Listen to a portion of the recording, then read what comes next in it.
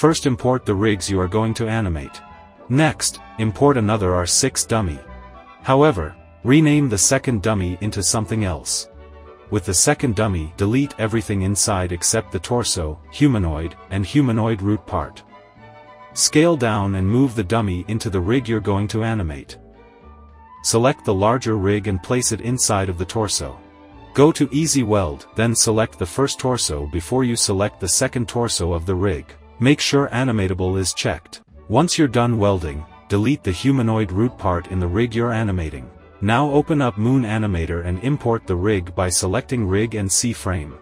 Use C-Frame as the direction for where the ragdoll is going. Use the first torso to define how much altitude they have above ground level, or just how high they're bouncing.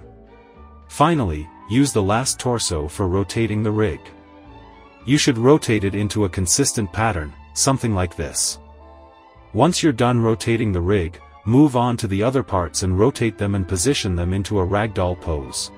Mix them around every time the rig rotates. Make sure the humanoid root part and torso are invisible so that they're not distracting. Once you've finished all the posing, replay your animation to see if you're satisfied with the result. And yes, this also works with R15. Thanks for watching and have fun with this tutorial.